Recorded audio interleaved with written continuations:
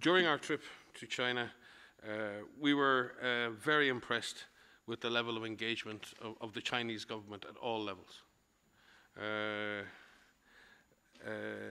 Personally, I think myself and the Director General have never seen the scale, commitment of an epidemic response at this level, in terms of all of government involvement across all of the different arms of government, with tremendous support being poured into Wuhan and Hubei from the central government, with a highly organised emergency management structure.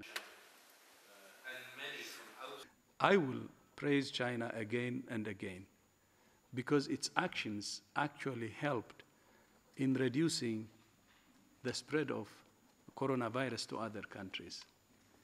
The commitment of the political leadership, starting from the number one, from the president himself. The level of his knowledge is very, very amazing.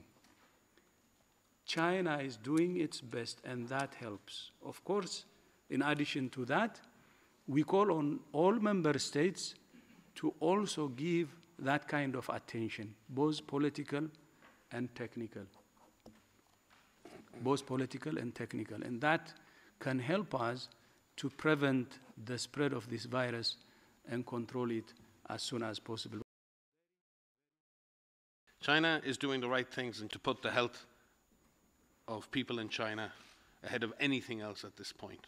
When a government is that committed, when a government is that willing to be transparent, then we do have a chance.